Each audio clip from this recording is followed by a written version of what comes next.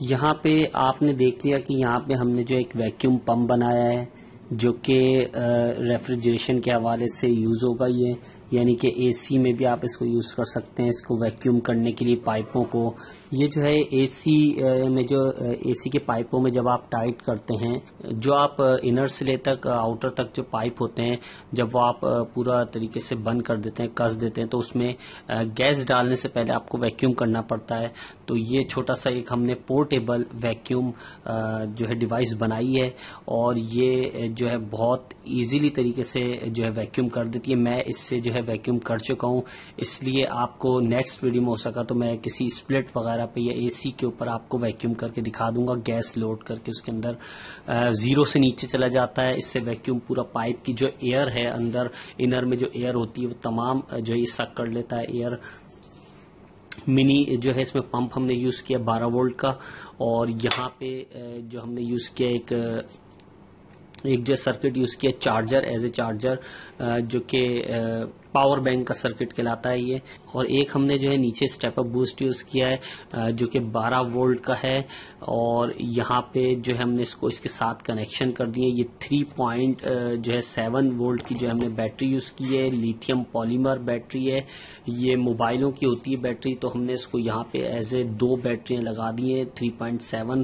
3.7 वोल्ट को ही कन्वर्ट कर रहा है 15 वोल्ट में, 12 वोल्ट में या 20 वोल्ट में। इससे आप एडजस्ट भी कर सकते हैं। अगर आपने ये हमारी प्रीवियस वीडियो नहीं देखी तो चैनल में जाके आप हमारी वीडियोस देख लीजिए। और आप तमाम लोगों से रिक्वेस्ट है कि अगर आपने हमारा चैनल को अभी तक सब्सक्राइब नहीं करवाया तो सब्सक्राइब करवा लीजिए और बेल के आइकन पे क्लिक कर दें ताकि नेक्स्ट वीडियो लेटेस्ट नोटिफिकेशन के साथ आपको मिलती रहे। तो ये जो है ये एक छोटी सी डिवाइस बनाई है, आप यहाँ देख सकते हैं कि इसके कनेक्शन भी मैंने कर दिए और बहुत सी वीडियोस में मैंने इसके कनेक्शन वगैरह बताए हुए हैं। तो ये पोर्टेबल है, इसको आप इजी बैग में डाल के ले जा सकते हैं, और ये रिचार्जेबल भी है। और यहाँ पे आप देख सकते हैं कि अगर मैं इसको ऑन करता हूँ, यहाँ पे मैंने जो है ये एक यूज किया पिन वॉल, जो कि रेफ्रिजरेशन में यूज होता है। पिन वॉल है ये, आप यहाँ देख सकते हैं। और ये जो है यहाँ पे मैंने फ्लेयर बना के और इस पाइप के अंदर इसको कस दिया। यहाँ से कहीं से एयर नहीं निकलेगी, इसको आप ऐसे ही कस दें और एयर जो है लॉक हो जाएगी इसके अंदर। अब आप ये देखिए, मैं इसको जब ऑन करता हूँ तो आप देखिएगा सक करेगा, ये देखिए।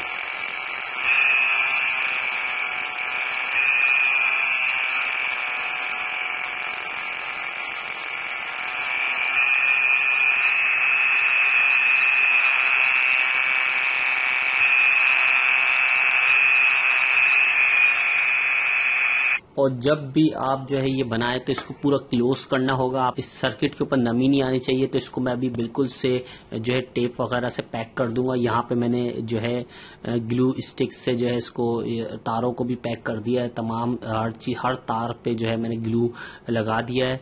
और यहाँ पे आप देख सकते हैं कि ये एज ए पावर बैंक भी यूज हो सकता है। और जो है इसको मैं ये सर्किट पे भी अभी टेप लगा दूंगा। ये पूरा कंप्लीट बन चुकी है इस वक्त डिवाइस। सिर्फ आपने यहाँ पे सक्शन में जो है पाइप लगाना है और इसको सिर्फ मीटर में आपने लगाना है, गेज मीटर में, और अपने उसको जो है स्प्लिट वगैरह को वैक्यूम आसानी से आप कर सकते हैं।